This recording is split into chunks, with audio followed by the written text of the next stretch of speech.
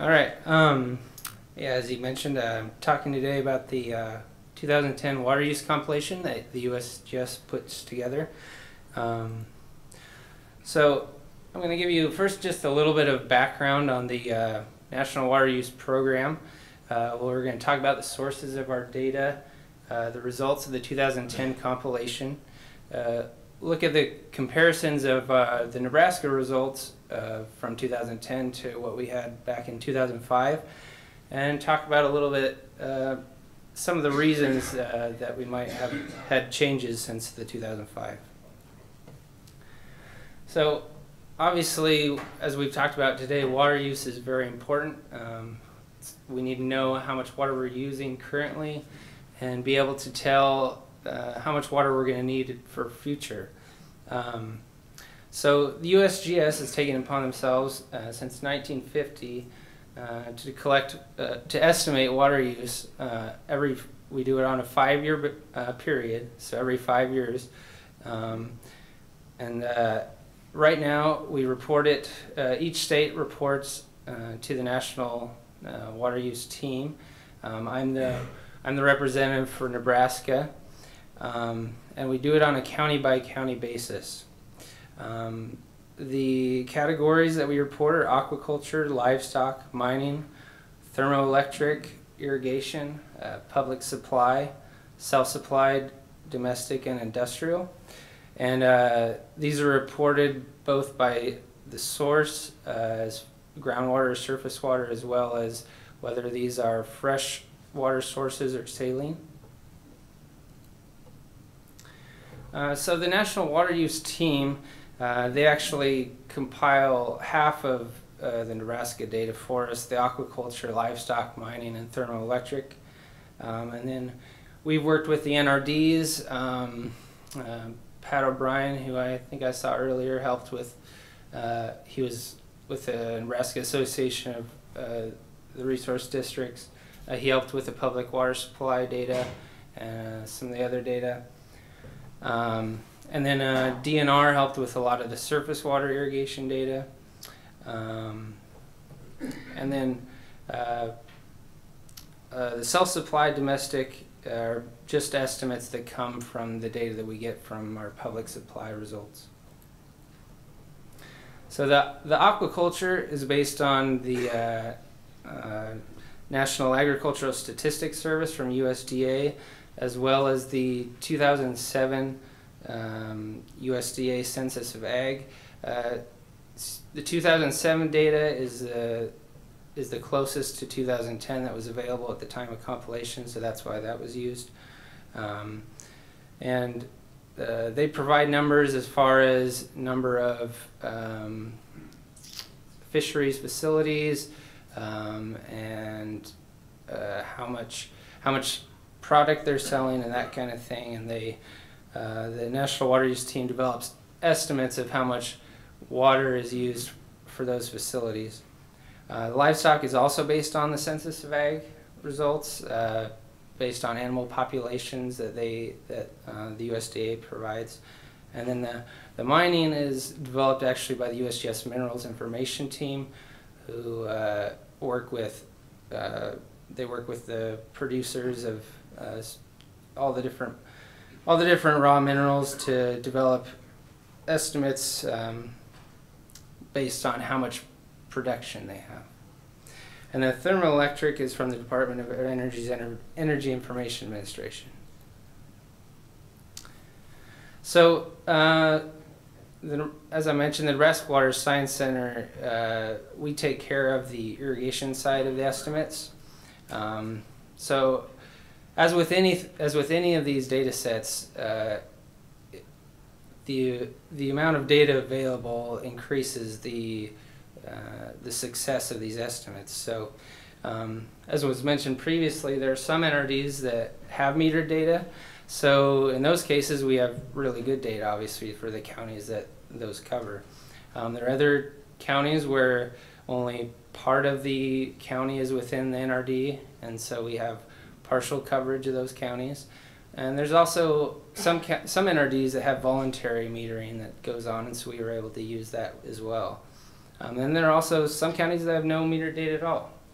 And so we have to use estimation tools, and which I'll talk about in a second.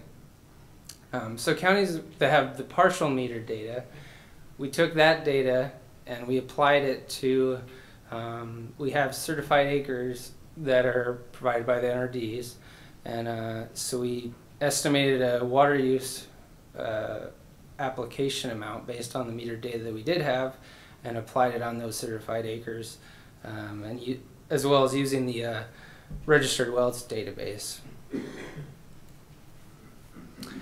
So for counties with no meter data, for those of you that were here this morning, Steve gave his talk about the soil water balance model.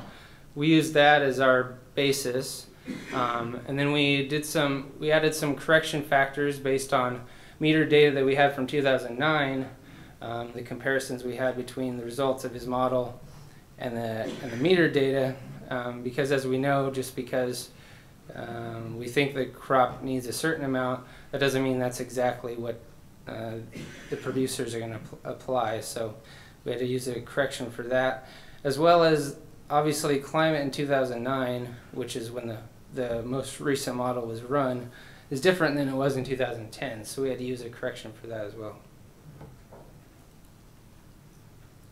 So for surface water, we worked with DNR to get the registered surface water rights for individuals, and then also the canal diversion records.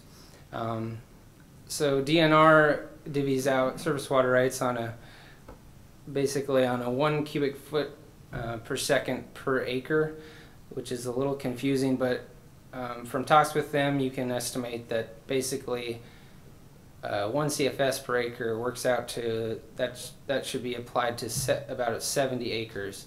And so we were able to use that to estimate the total volume, and then the amount applied, we just used the crop need and looked at precipitation data and just went off that. For the canal data, I want to mention that the seepage information that came out of some of Steve's work was also used to help, because we're concerned with withdrawal, not actually the amount that's applied. It's not the consumptive use, it's how much is taken out of the system. So we took, since the seepage isn't actually going to the fields, we reduced our amounts by whatever that canal was rated at.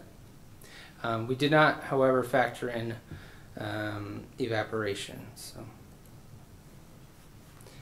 So for public supply, we, as I mentioned, with Pat O'Brien's help, we surveyed all community water systems throughout the state. We were able to get a 66% return on that, which I thought was pretty good. And so for the non-responders, obviously we had to estimate their withdrawals, and so we based our estimates on the systems that did report within that same county. If we didn't have enough data from that county, we used bordering counties and grouped them by city population size. So because obviously a smaller town isn't going to have the same kind of users as a larger city like Lincoln would have. So we based it on size and area as well. So the self-supplied domestic, the estimates were used, we took the public water supply estimates that an average for those that had less than 1,000 people, and then we took the census information from 2010, looked at how many people lived in the county, and then the public water supply systems report, they give a number of how many people they believe are receiving the water. Now, some issues arise with that in cities like Omaha and Lincoln. Obviously, you have large apartment complexes, and the public water systems basically report on a number of connections. So you could have a lot more users than are actually being reported. So we found there's definitely we definitely need to take that with a grain of salt. So for industrial, I need to mention this is just self-supplied industrial, because many industrial companies take from the public water systems themselves. So this is just for the self-supplied. We also surveyed them based on standard industrial classification codes. The National Water Use Team basically gave us a big list of companies that they said these are probably our primary water users, and we targeted them for survey results. So out of the 719 that we surveyed, 190 replied. Only 49 of those reported as being self-supplied. And then of the 719, so there was 190 responders, but there was 33 other companies that had DNR registered wells, and so we took it upon ourselves to estimate for those companies based on the fact that they had registered wells, and most likely they were going to use those. All right, so here's our 2010 data. Not surprisingly, irrigation dominates, because I mean that's why most of the talks are about irrigation today, but so public supply was second, livestock third, and then all the rest were below 100 million gallons per day. And there's a breakdown of groundwater versus surface water. It's about a 75 to 25 split there. With such a large amount of the High Plains aquifer in our state, I don't think that'd be a surprise to anybody as well. And here's a breakdown by county. This is total water use. And I want to make sure you realize this is not normalized by area of the county. So this is just total water use. So some of this is driven by the size of the county, but also you'll notice that along the Platte River, where there's a lot more water available, you have higher water use up here by the North Platte. There's higher water use there as well. All right, and this is just to show the changes from 2010 to 2005. We had an overall decrease of 31%. It's kind of hard to see here, but we'll see that on the next slide. Based on a 33% decrease in irrigation. But I wanted to show this one so that you could see that although the overall decrease, there were increases in some categories such as industrial and thermoelectric are the main ones. So as I mentioned, so this slide shows the reduction in irrigation a lot better. This is on a linear scale now, and it also highlights the fact of how irrigation dwarfs pretty much anything else. So, all right. So, why did irrigation and public water supply decrease from 2005 to 2010? Well, two main reasons. One, the climate was generally wetter in 2005. Obviously, if we would have done this survey in 2012 with our drought, I think our results would have been a little bit different. Also technology, we found that there are still people moving from flood irrigation to pivot irrigation. There's people that are moving from pivots to more high efficiency systems, and so that's another contributing factor. And so why did industrial and thermoelectric increase? Although these are on a much smaller scale, they still did increase. Well, one, we found there were some new companies. Also with thermoelectric, there's some companies or some plants that were running an open system where they were just using for once through cooling and they sent it back into the stream. Some of those did use it as a continuous process in a closed system. Also, some companies that we weren't able to get data for in 2005, so we had to estimate at that time. We were able to get data from them in 2010, and we found that the 2005 estimates were probably biased low based on these 2010 results. So in summary, the USGS collects water use data every 5 years on aquaculture, livestock, mining, thermoelectric, irrigation, public water supply, and self-supplied domestic and industrial. There's multiple data sources and multiple estimation techniques used for this. And then, as we just mentioned, the 2010 water usage was overall less than 2005, but there were certain categories that increased. Decreases were mainly related to the climate and possibly technology improvements.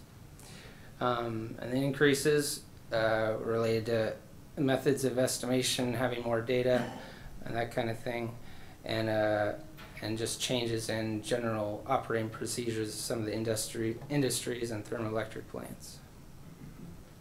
I'd like to thank JP Traylor from USGS who helped me work on this project, and feel free to provide any questions. Dan,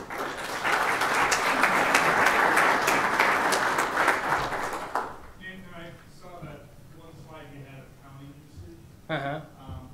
That was total water usage. It wasn't Correct. Correct. So I found it interesting that even though most of the usage is groundwater usage, that the areas that you showed that had the most usage were around rivers. Do you know if that was coming from surface water then? There's definitely more surface water usage in those areas, and that definitely contributed to that.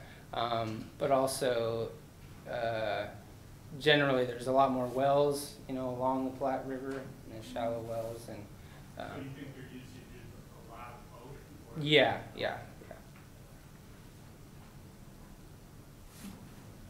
you attempt to estimate the uncertainty in the water use in each category? We did not. No, we did not do that. Yeah.